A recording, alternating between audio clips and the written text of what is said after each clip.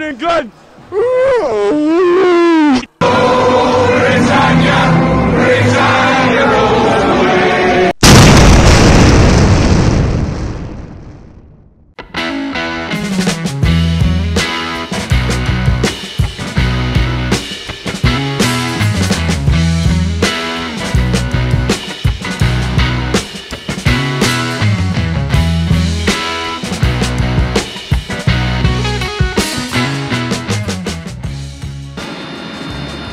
What's up YouTube, welcome back to BikeHub Japan.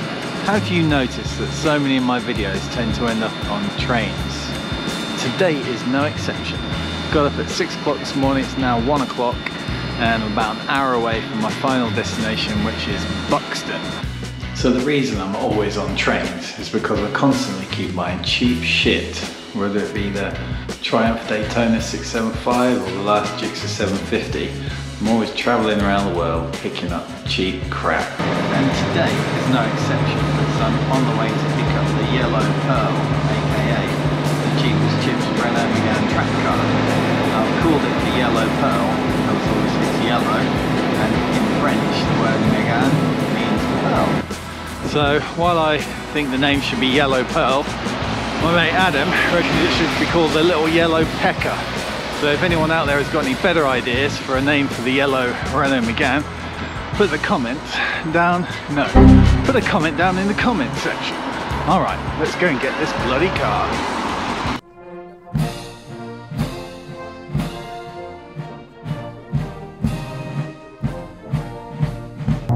Well, what is up everyone? Hope you can hear me. I am in the car, yay!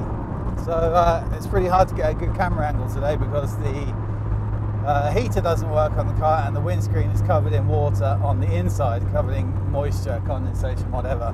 So I've done about 10 miles with the car so far. First thing I've noticed is, Jesus Christ, the brakes are good. The brakes are unbelievably good. I don't know what pads are in it or what the guy's done to it, but yeah, it brakes very well. And yeah, it's quite noisy, so hopefully you can actually hear me, but yeah, so far so good. Obviously it's hard to tell on such a short journey, but the engine seems to pull really nicely. I've adjusted the steering wheel a bit so that it kind of works for me. Still not the best, my knees are a bit too high, so I need to move the seat position a little bit. But yeah, overall it's good. Now the other thing that I've noticed is when I was pulling it out of their unit where I bought the car, it was really clunky on the front, like it almost sounds like it's got a limited slip diff. Either that or something's broken. It could be one of the two, but yeah, it sounded really clunky and it felt kind of positive. So it could just be like a broken drive shaft or something, but it had a feeling of like limited slip differential. So hopefully I'll be able to test it on a few of these roundabouts on the way home. But yeah, so far so good. I'll check in with you in about an hour and let you know if I'm broken down on the side of the road or not. Ciao. Non, rien de rien. Alright, so about an hour into the journey now. So far so good. I stopped for petrol once and then the car refused to start. I'm not sure why that is.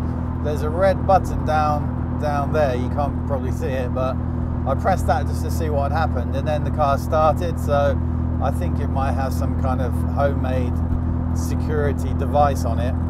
But yeah, so far it's good. Now I'm just cruising down the motorway because I don't want to waste fuel just driving home. But yeah, so far so good. In about an hour, once I turn off the motorway, I'm going to head off on some little lanes and give it a quick old test on the lanes and see what it handles like and stuff like that. So see you in a minute.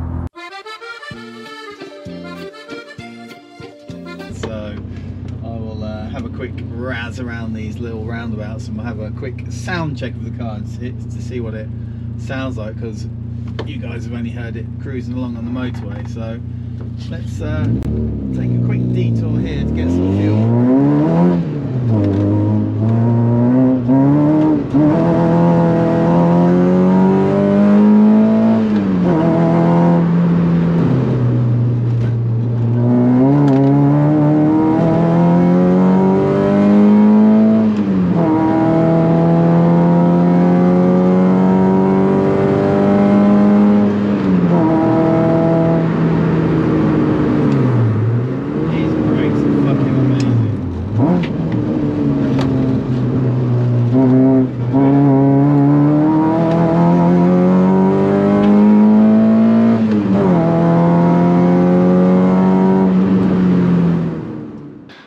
guys, so I just made it home. It's dark as you can see, and the little Renault did pretty well.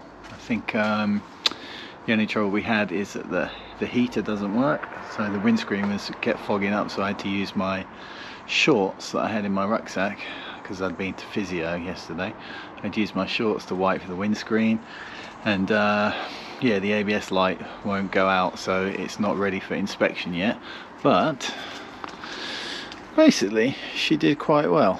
It was a good 3.5 hours drive, and yeah, the only thing that went wrong was this kind of fell out.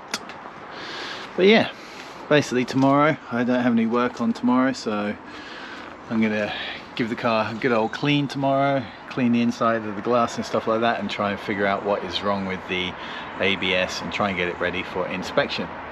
So yeah, that's it guys. See you in the next video. Ciao for now.